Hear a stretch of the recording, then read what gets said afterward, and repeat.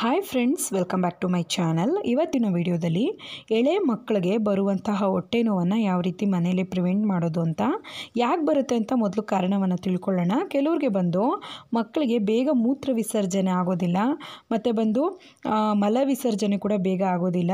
ಇವೆರಡನ್ನೂ ಮಾಡೋವಾಗ ತುಂಬ ಅಳ್ತಾರೆ, ಕಷ್ಟಪಡ್ತಾರೆ. ಸೊ ಅಂಥ ಟೈಮಲ್ಲಿ ನಾವು ಹೊಟ್ಟೆಯನ್ನು ಆದಷ್ಟು ಒಡೆದು ನೋಡಿದಾಗ ಸೌಂಡ್ ಬರುತ್ತೆ. ಆವಾಗ ಮಕ್ಕಳಿಗೆ ಗ್ಯಾಸ್ಟ್ರಿಕ್ ಪ್ರಾಬ್ಲಮ್ ಆಗಿದೆ ಅಂತ. ಸೊ ನಾ ಹೇಳೋ ಈ ರೆಮಿಡಿಯನ್ನು ಫಾಲೋ ಮಾಡಿ ನೋಡಿ, ಒಳ್ಳೆಯ ರಿಸಲ್ಟ್ ನಿಮಗೆ ಕಾಣುತ್ತೆ.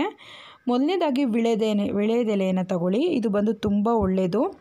ವಿಳೆದೆಲೆಯನ್ನು ತಗೊಂಡು ಅದ್ರ ಮೇಲೆ ನೀವು 1-2 ಡ್ರಾಪು, ಇಲ್ಲಾಂದರೆ ಒಂದು 5 ಡ್ರಾಪ್ ಹಾಕಿ, ಏನಂದರೆ ಕ್ಯಾಸ್ಟರ್ ಆಯಿಲು ಅಷ್ಟು ಹಾಕಿ ನೀವು ನೀಟಾಗಿ ಸರವಿಬಿಟ್ಟು ಆ ಎಲೆಯನ್ನು ಲೈಟಾಗಿ ಕ್ಯಾಂಡಲ್ ಲೈಟ್ ಮೇಲೇ ಬಿಸಿ ಮಾಡಬೇಕು. ಬೆಚ್ಚಗಾಗಬೇಕಷ್ಟೇ, ಜಾಸ್ತಿ ಬಿಸಿ ಮಾಡಬೇಡಿ. ಯಾವುದೇ ಕಾರಣಕ್ಕೂ ಗ್ಯಾಸಿನ ಮೇಲೆ ಬಿಸಿ ಮಾಡಬಾರ್ದು. ಲೈಟ್ ಅಂದರೆ ಕ್ಯಾಂಡಲ್ ಲೈಟ್ ಮೇಲೇ ಬಿಸಿ ಮಾಡಿ ಮಗು ಹೊಟ್ಟೆ ಮೇಲೆ ನೈಟ್ ಮಲಗೋವಾಗ ಹಾಕಿ. ಇನ್ನೊಂದು ರೆಮಿಡಿ, ಓಮ್ ಕಾಳು ಒಂದು 5 ಕಾಳಷ್ಟು ತಗೊಳ್ಳಿ. ನಿಮ್ಮ ಮಗು ತುಂಬ ಎಳೆ ಮಗು ಆಗಿದ್ದರೆ, 3 ತಿಂಗಳು ಒಳಗಡೆ ಇದ್ದರೆ ಒಂದು 5-6 ಕಾಳು ತಗೊಂಡು ಸ್ವಲ್ಪ ಪುಡಿ ಮಾಡಿ ಬಿಸಿ ನೀರಿಗೆ ಹಾಕಿ ಚೆನ್ನಾಗಿ ಕುದಿಸಿ 1 ಸ್ಪೂನ್ ಕುಡಿಸಿ ಸಾಕು. ಒಂದು 1/4 ಲೋಟ ನೀರಿಗೆ 5 ಬೀಜ ಹಾಕಿ ಕಾಯಿಸಿ ಆ ನೀರನ್ನ 1 ಸ್ಪೂನ್ ಕುಡಿಸಿದ್ರೆ ಹೊಟ್ಟೆ ನೋವು ಕಡಿಮೆ ಆಗುತ್ತೆ. ಮೂರನೇದು ಸೋಂಪು ಕಾಳು.